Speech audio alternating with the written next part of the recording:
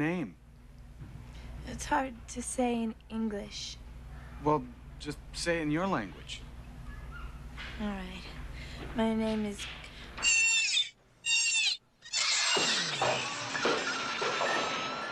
Well, Daryl Hannah made waves in the modern-day fairy tale splash back in the 1980s. It was a big hit that led to several other popular movies, including Roxanne and my favorite, Kill Bill.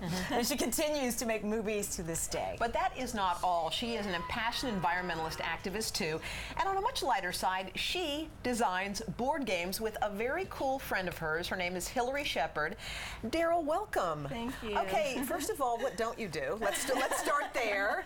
I love that you guys created this game. You and your best friend Hillary, who happens to be, well, we're going to get a shot of you eventually. We want to, but she's just right over there. So what made you come up with the concept of this game? Well, actually, it's an old parlor game. It's been around for centuries, but you need a huge library of books in order to play it. Okay. And not every book is actually applicable to the game. So we wanted to make it so that we could take it with us on vacation, because one time we were in a vacation house and there were no books, so we couldn't play. And it turns out that it's everyone's favorite game. We're big game. So you don't have to be a smarty pants to play this game. No, it's a bluffing game. It's a bluffing game. So the idea is there are lines on these cards, and some of them are actual first lines in a book, and some of them are made up, created. Okay, you have different categories of books, like children's books, classics, fiction, romance novels, etc. You roll to one of those categories. You pick a book from that category. You read the title, the author, and a brief description.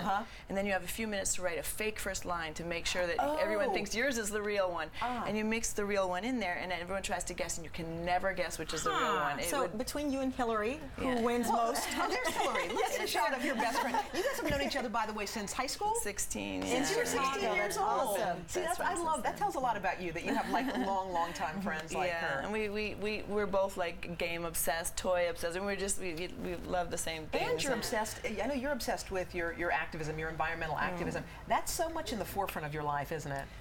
You know, we're facing times of great crises right now, and so it's important to speak out and share information, I think. And you were recently even arrested, and we were talking about, you know, these days people speak out, but not with passion. We kind of chit-chat at the water cooler, but really being willing to take that step that we're looking at with the handcuffs. It says so much about where you stand and how you feel. Well, in this case, I mean, there's over 500 mountaintops in America have been blown up and dumped into the rivers and valleys below, crushing thousands of miles of headwater streams. And most people in America don't even realize that's going on in the Appalachians. And so part of the fact that we were getting arrested was saying, yes, we need to get off our addiction to fossil fuels, but also this horrible tragedy is happening in America. We're letting our mountain ranges, our oldest mountain ranges, be destroyed and blown up. Look at your eyes. When you talk about something you love, you complete life. Real quick, do you have a project coming up, a movie coming up? I have a movie called A Closed Book coming up, yes, with Tom Conti. We are so excited to have you here, Daryl. Come back anytime and visit us. And this is at Barnes & Noble. Barnes & Noble.